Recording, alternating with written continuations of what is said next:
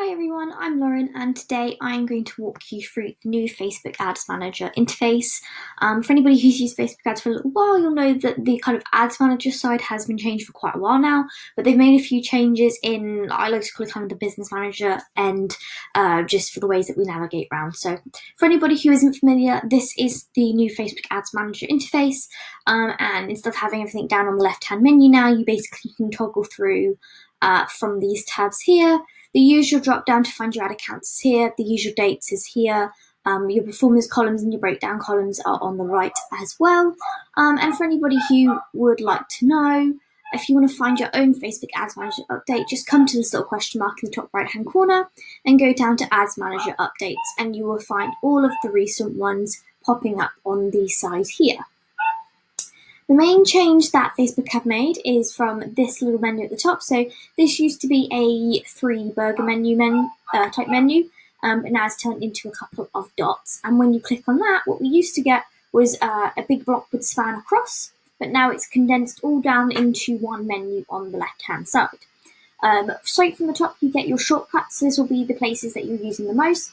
And if you want to expand it, you can as well. I would definitely recommend expanding it if you want to have a look around. Just because there are things that you might not realize where they are. For example, audiences underneath advertise.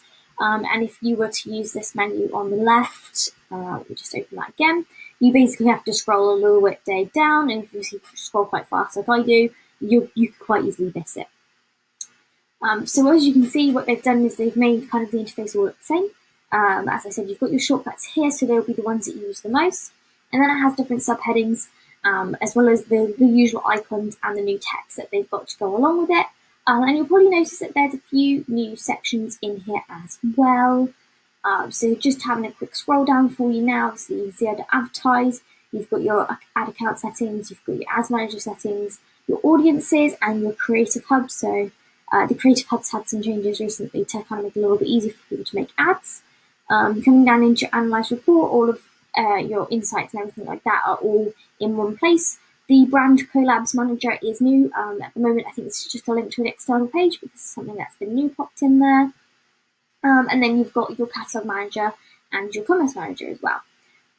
So yeah, as I said, opening it up to expand it just helps you make things a little bit easier for you. And just want to go in onto the audience one and just show you how this has changed as like a page within this menu, just to show you how those are now different. And let's wait for this to load. So we see this is quite different to what it was before. Before it was primarily kind of like a grey block with just a little bit in the middle there. On the left-hand side, you've got some toggles, so you can see if audiences are in ads or have been recently used, or if they've been shared, or if there's anything that you need to action yourself. You can then toggle and see between your custom audiences, your lookalike, and your saved. You can also look and see what the availability is. So, you know, anyone that's ready means you can use it in an ad, but if you've just made an audience, it might not be ready yet. So that's just a nice toggle system for you to have a look there. And then you can also see where the source of those have come from.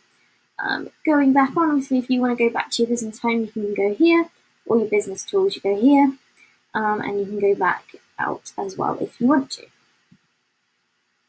So creating an audience, you now choose on this left-hand menu by clicking the drop-down what you'd like.